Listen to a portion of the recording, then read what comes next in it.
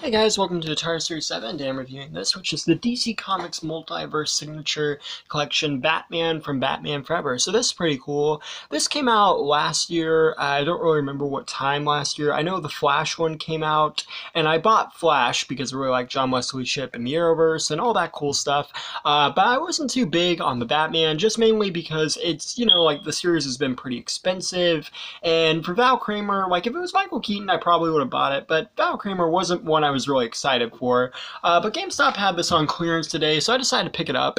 And I don't think it's a bad action figure. I just think personally for me, I'm more of a Michael Keaton fan. So even though Val Kramer is cool and it's cool to get him as an action figure, that's not something that I was personally going after. But that's not really anything to do with this itself, but just like a personal preference.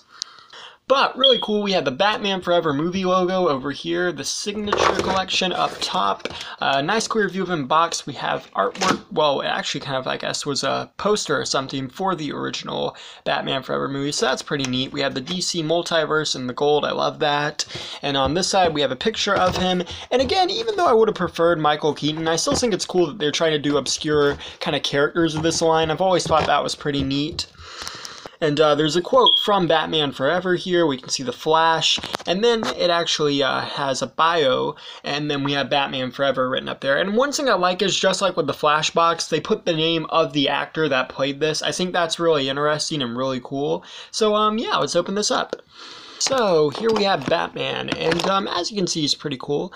I like the designs on the face. He's got some white and blue eyes, pretty cool. I think the mouth looks pretty good. I think they did a good job, and I do think it resembles the actor for the most part, which is pretty cool. I like the designs on the helmet, and I can kind of see how it molds over here. Pretty neat.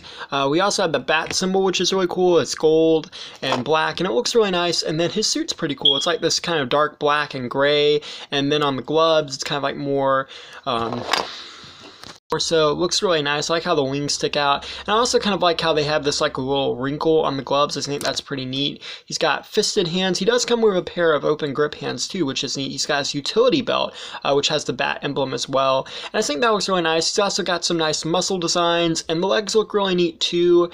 And then he has the boots, which have more of the crease and wrinkle. Now you'll notice from my cape, it's folded up, so that's something I'm having problems with. I don't think this is something that all of them have, but with me, for some reason it's like this. It might have just been packaged wrong, and after being in box for so long, it might be why. But one thing I do like about the cape material, it is like the old 4-inch Multiverse, where they kind of did that letter material fill. It almost kind of feels like leather. I always really like that material, so it's really nice to see it make a comeback. I kind of wish they had done that as opposed to the rubber capes that they kind of did for a lot of their 6-inch figures. So I like the idea of them going back to this leather type material, and I think they did the same thing for the Justice League Batmans, but I'm not completely sure about that. So it is good to kind of see that they're sticking with that a little bit. But yeah, in terms of articulation, you got a free 60 at the head. You can look up and, well, you can kind of look up and down, not really. You do have a free 60 at the arm, swings out the shoulder, free 60. The bicep, double jointed elbow. Is it a double joint or a single joint? Single joint elbow, sorry about that. Well, no, I think it is a double jointed elbow. It's kind of hard to tell because of how this is like with the arm here, but I do think it's a double joint, not completely sure. Yeah, double jointed. And then you got a free 60 at the wrist, and it's on a hinge. There's a free 60 at the torso, and there's an ab crunch. The legs come forwards, backwards, and outwards. Free 60 at the thigh, double jointed knees. And then the boot doesn't move, I don't think, but the feet are on hinges, and they also have the toe articulation, so that's really nice.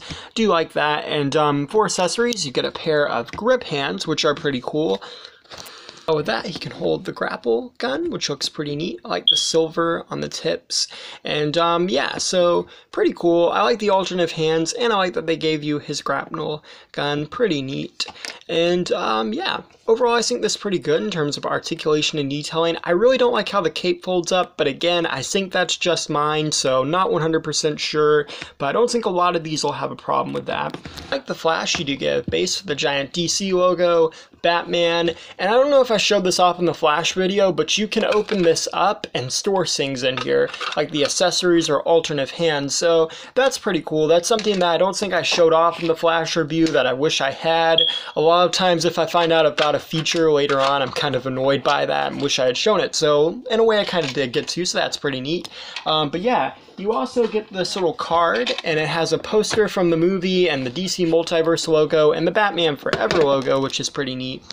You can use the display stand, and you can kind of create a really cool kind of display there. I like that they give you another gray stand for that. So overall, I think this is pretty cool. Again, I personally would have preferred Michael Keaton, as that's the person I like as Batman, but for the most part, I think they did a good job with this.